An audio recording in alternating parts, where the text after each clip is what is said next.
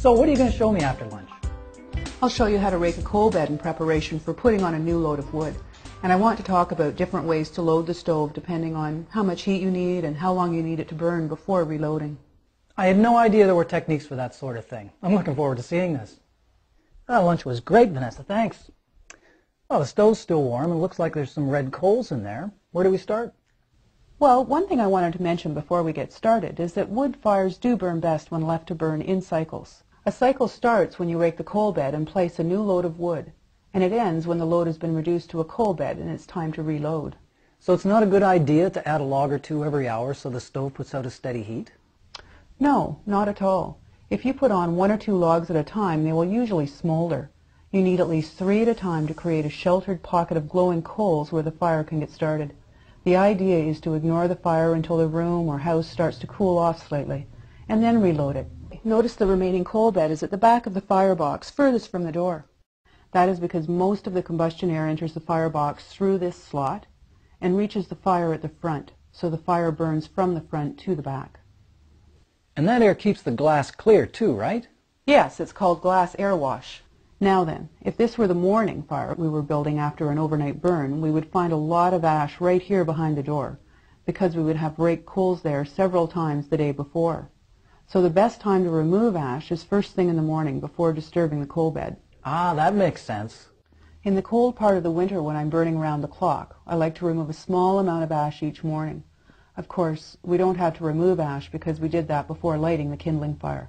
Now here's the important part. We rake the coals forward like this, so that they are just inside the loading door. Then we'll place the new load of wood on and behind the coals. That way the combustion air reaches the coals first, then the wood, and we get fast ignition. Now because the floor of this firebox is roughly square, I can place my logs either north-south or east-west in the firebox. The fireboxes of a lot of stoves are oriented either one way or the other, so you might not have that option. And why does that matter? Well, a load of wood breaks down more slowly when placed east-west because the air isn't able to penetrate the load as much as it does a north-south load.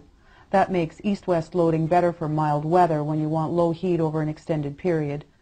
North-south loading is better in very cold weather, both because it tends to burn faster and hotter, and you can fit more wood in the firebox because it can't roll out. I never knew that. Okay, let's get to it. Today is fairly mild, so we're going to load east-west using poplar. A lot of people say oak and maple make the best firewood. Yes, they do, but that advice is just a little old-fashioned now. Years ago, when people used old cast-iron parlor stoves, they couldn't get a fire to burn overnight unless they burned big chunks of hardwood. But I can get a good, clean, overnight burn using poplar in this stove, and I won't overheat the house in mild weather like this. Okay, I'm going to load the stove east-west. I put the biggest piece in first, then the next, and put the smallest piece of firewood on the coals. That's my igniter.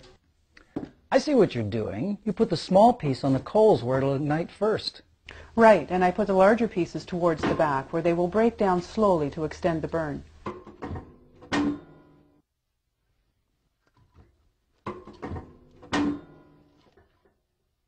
Now I close the door and set the air control to fully open. Look at that, your smallest piece is already ignited. Exactly, that's the whole idea, a fast start and very little smoke. So you adjust heat output by the type of wood you use, hardwood for cold weather or softwood for mild weather. And by the way you place the logs, east-west for mild weather or north-south for cold weather. Yes, and also by how much wood I put on, smaller loads for mild weather. I'll build a small fire by placing a few small logs crisscross in the firebox if I just want to take the chill off the house. I had no idea there were so many ways to control heat output, and here I thought that's what the air control was for. Well, I do use the air control, but not before I've tried all the other ways first. Gee, that fire's getting pretty hot. Don't you worry about it overheating the walls behind the stove?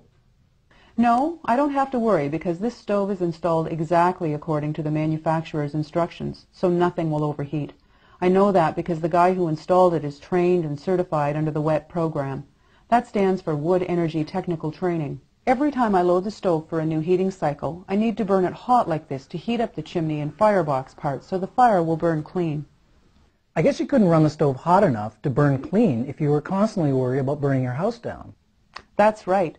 You would keep stove temperatures down, causing the wood to smolder, which produces a lot of smoke outside and creosote in the chimney. In fact, that is what leads to chimney fires. With a safe installation, I can run the stove hot enough at the start of each heating cycle. Now, I'm just going to reduce the air supply a bit at first to slow things down.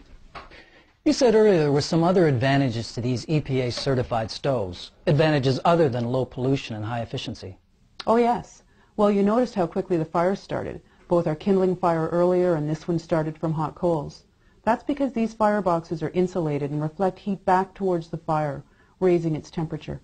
This one also has a baffle at the top of the firebox that also acts as a reflective surface. Come and look inside the firebox and see all those flames up high. They are being fed by small jets of hot air fed to the fire through those secondary air tubes. That's how you get the clean burn and no visible smoke. Speaking of smoke, do you want to go outside and see if there's any smoke coming from the chimney? Oh, you bet I do. I should probably get going. I've already taken up too much of your time. Before we head outside, I'm just going to adjust the air control down. It's a good idea to turn the air control down in 2 or 3 stages as opposed to doing it in one big adjustment. Vanessa, you keep coming up with great tips I've never heard before. Well, I'll be darned, you wouldn't even know there was a fire burning. This is exactly what I wanted to show you, that using a good stove, good fuel, and good technique, you don't get smoke. Plus, by burning the smoke in the stove and not letting it escape up the chimney, you get much higher efficiency. More heat with less wood. This is great. I can hardly wait to try all this at home. I can't believe I've been heating with wood all this time and had so much more to learn. Thanks, Vanessa. I really appreciate your teaching me all this new stuff. You're very welcome. Be sure to let me know how you make out. You bet I will. Thanks again.